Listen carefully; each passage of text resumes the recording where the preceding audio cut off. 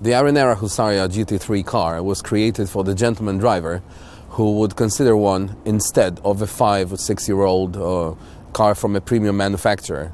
It was designed not only for ease of use or for friendliness towards the driver, but also for ease of maintenance and low running costs.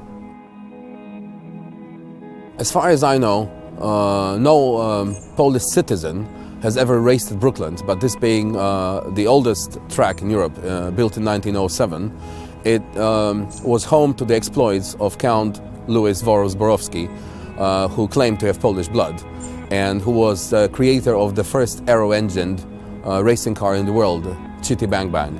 The GT Bang Bang car was premiered here on the Brooklands banking in 1920, and it ran at very high speed, surprising everyone.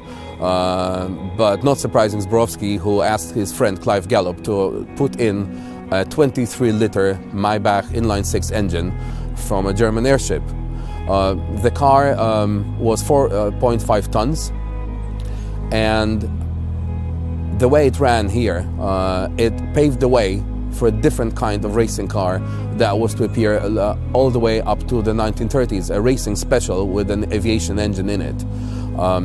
Borowski, as a teenager, inherited a huge fortune from his father, who died in 1903 in a racing accident, and he himself was a world-class driver.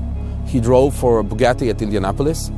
He was running second in the Spanish GP in a Miller, and he perished in 1924 at the wheel of a factory Mercedes at Monza. He died on the banking on an oil slick while running third in the Italian Grand Prix.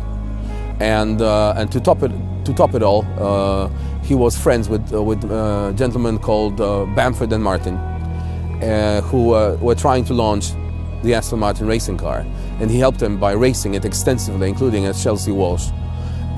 He also drove it on snow. Being Polish, that was no difficulty.